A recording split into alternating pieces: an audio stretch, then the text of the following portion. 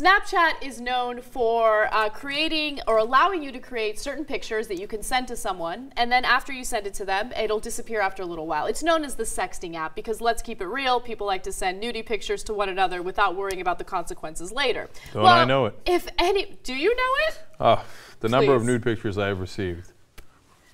0. Anyway. Correct.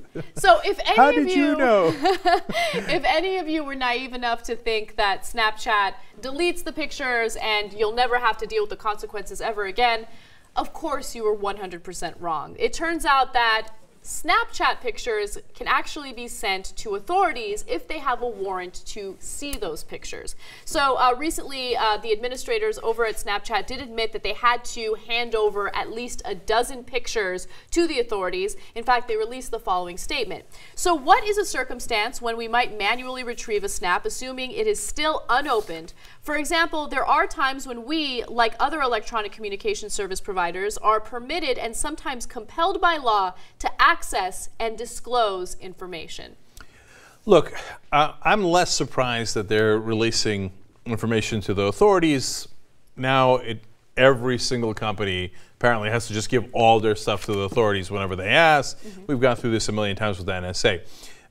But I think you're wrong if you thought everybody thinks that Snapchat stores the pictures. I would guess that a great majority of the people who use Snapchat thinks, no, the pictures actually disappear. But they don't. Snapchat stores them.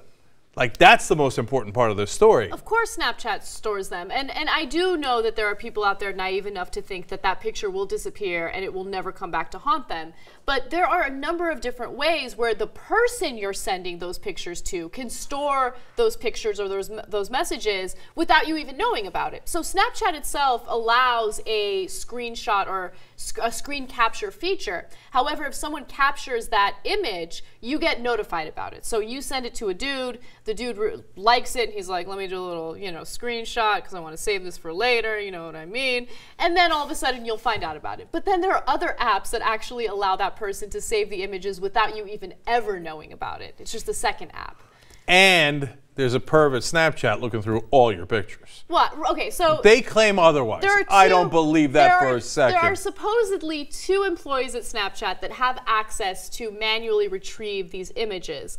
I don't know if I believe that, but 2 people makes me uncomfortable as well, or 2 people make me uncomfortable as well, because I mean, I don't know who those people are. Yeah, just don't send naked pictures, dude. Just don't do it. I mean, how many times do we have to give that advice to you? It's just a bad idea. Listen. They're not going to listen. Their chief technical officer, Bobby Murphy, apparently has access to them.